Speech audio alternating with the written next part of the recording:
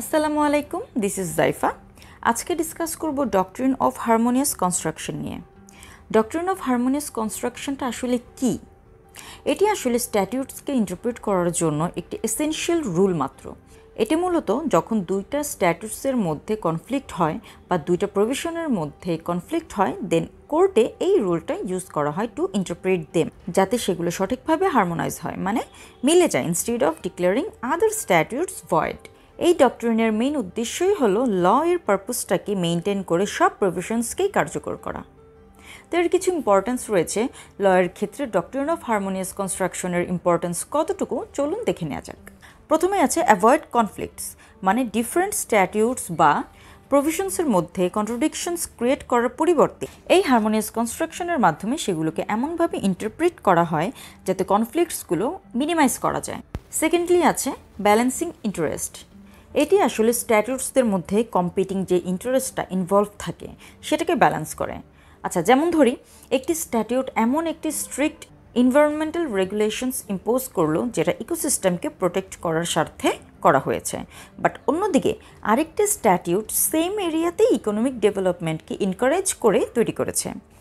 এখানে harmonious construction apply করে court এমনভাবে ইন্টারপ্রিট করবে, মানে ব্যালেন্স করবে, যা এনভায়রনমেন্টাল প্রোটেকশনের ক্ষেত্রেও বজায় থাকবে, আবার ইকোনমিক ডেভেলপমেন্টের ক্ষেত্রেও অ্যাপ্লিকেবল হবে, without নালিফাইং any one of the স্ট্যাটিউটস। R in this way court দুইটা স্ট্যাটিউটসের মধ্যেই একটা ব্যালেন্স তৈরি করবে। থার্ডলি আছে প্রোটেক্টিং লেজিসলেটিভ ইন্টেন্ট।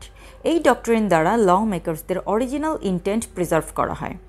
সাপোজ একটা স্ট্যাটিউটে মাইনরসদের কাছে অ্যালকোহল সেল করা নিয়ন্ত্রণ করতে চাইল, অপরদিকে আরেকটা স্ট্যাটিউটে অ্যালকোহল ভেন্ডরসদের জন্য লাইসেন্সের রিকোয়ারমেন্ট করলো। তো এই কেসের ক্ষেত্রে হারমোনিয়াস কনস্ট্রাকশনের ব্যাপারটাকে এমনভাবে ইন্টারপ্রিট করবে যাতে লেজিটিমেট বিজনেসটাকে বাধা না দিয়ে আন্ডারএজ ড্রিঙ্কিংটা প্রিভেন্ট করে গোল সেট করবে। তো যাই হোক, এখন আমরা ডক্ট্রিন অফ হারমোনিয়াস কনস্ট্রাকশনের প্রিন্সিপালসগুলো দেখে নিই। একটা ফেমাস কেসের মাধ্যমে সুপ্রিম কোর্ট এই ডক্ট্রিন অফ হারমোনিয়াস কনস্ট্রাকশনের প্রিন্সিপালসগুলোকে গভর্ন করেছে। সেই কেসটা হলো commissioner of income tax versus Hindustan bulk career, যেটা 2003 এর কেস। তো এখানে 5টি প্রিন্সিপালস দেওয়া হয়েছে। সেগুলো হলো, প্রভিশনস ইন্টারপ্রিট করার সময় কোর্টকে অবশ্যই প্রভিশনসের মধ্যে হেড অন ক্ল্যাশ করার মতো বা করতে পারে এমন সকল সার্কামস্টেন্সেসগুলোকে অ্যাভয়েড করতে হবে এবং ব্যাপারটাকে হারমোনিয়াসলি বোঝাতে হবে। সেকেন্ডলি আছে একটা প্রভিশনের সেকশন অন্য আরেকটা প্রভিশনের সেকশনকে ওভারথ্রো, মানে বাদ দিতে পারবে না বা বাদ দেওয়ার জন্য ইউজ করতে পারবে না, আনলেস কোর্ট তার অল এফোর্ট দেয়া সত্ত্বেও যদি তাদের ডিফারেন্সেস সেটেল করার অন্য কোনো ওয়ে খুঁজে না পায়।